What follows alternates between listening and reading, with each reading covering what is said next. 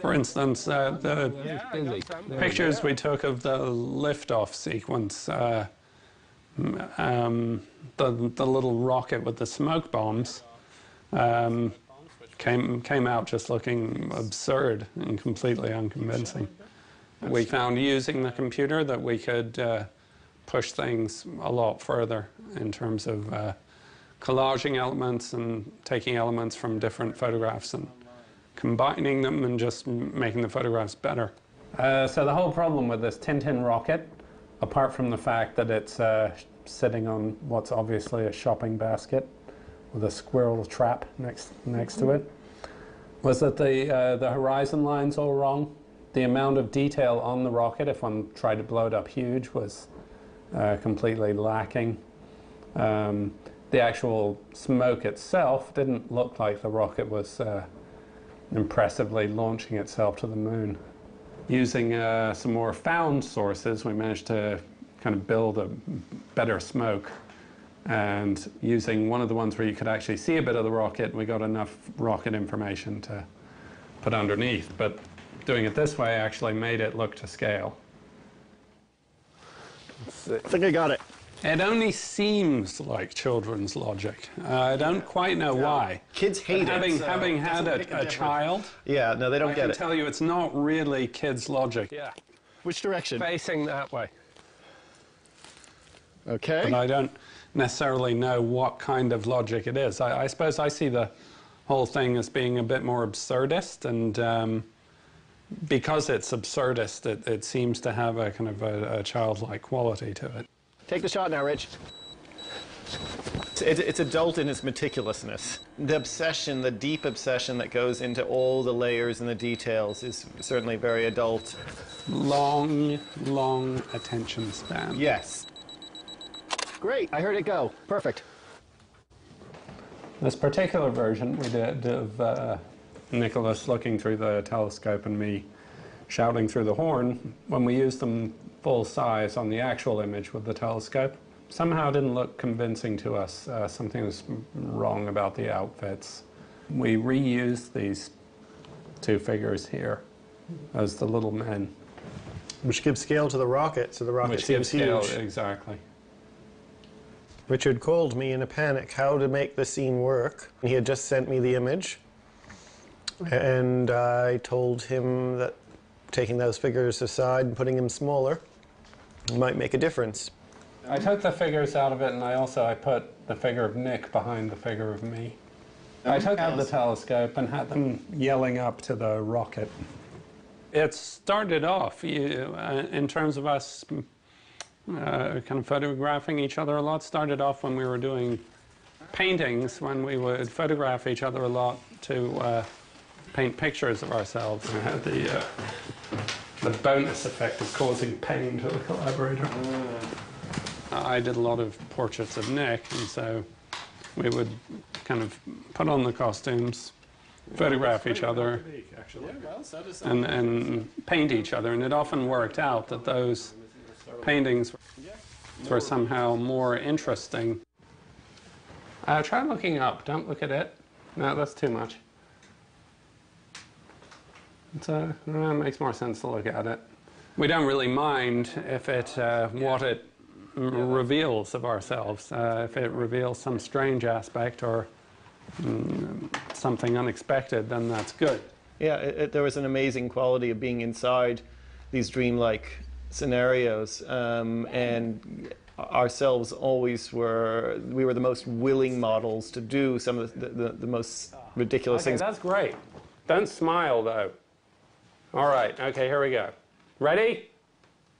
1 1,000, 2 1,000, 3 1,000. Okay. I need to breathe. There's a limited amount of air in the helmet. God's sakes. Nose! Nose! Nose! Ah, thank you. I think people are very fascinated when we photograph each other, just because then it kind of makes them think about the relationship we have, and you know, the fact that we do invent this world, and then we put ourselves directly into it as well. And that should be a perfect negative right there. Okay. You want to save the negative, then show me the positive? Yeah, I'll have to do a bit of Photoshop to get rid of the jeans, but you can see the top action is Also, I get to right. play with going on eBay and finding clothes from the 1920s and 30s, which I get to wear in my regular life as well as in the photos. Fascination with haberdashery. Well, my grandfather was a haberdasher, so thus I have a fascination with haberdashery. Dapper, as usual, as always. Kind of role-playing the kind of costuming, going into a character other than myself and sort of living in a different time period. A dashing World War I poet. Poet turned... Poet turned rocket pilot. Rocket pilot, yeah. There seems something strange and wrong with shooting ourselves in our regular day clothes. Costuming, once you're shooting people, is a huge part of the job. So I took on that job, I think, more naturally than Richard, because he doesn't like to shop. I love shopping. I am not a fop. He is not a fop, but he's Or a dandy. He's not a dandy, but he does like wearing the clothes, while I am a fop and a dandy. A good example is we'll be going out to shoot, and in the shoot, the explorers will be supposed to have kind of wandered off course and be moments from death by starvation. And Nick will prepare for this by shaving and slicking his hair back perfectly and making sure the outfit's clean. It's appropriate for the Edwardian explorers. We're always quite dapper in the field. So frequently in the shots, you'll see Nick expiring very elegantly, while I expire in much more scruffy style. And we both have our approaches. I'm ready for my close-up. That was beautiful. Does it help? Yeah. Good. Okay. How did we come upon this? You got any clue? Where do we trace that source back to? It's when we were little kiddies playing in the sandpit. I think it was. There was a group of stones that made a fence in my backyard that I'd spend most of my time sitting in those rocks, imagining I was in some sort of kind of British prehistoric realm. Well, also tell about your brother.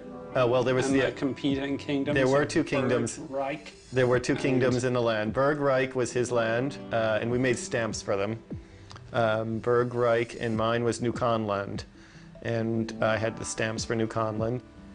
I read a lot of Tintin and Boy's Own Adventure stories, which there's a certain element of when we do our stuff acting out, kind of fantasies and explorations that we always read about as children. Yeah, I was reading a lot of National Geographic. I found a whole mass of them when I was young, from the 1930s and 40s, and other sorts of old books.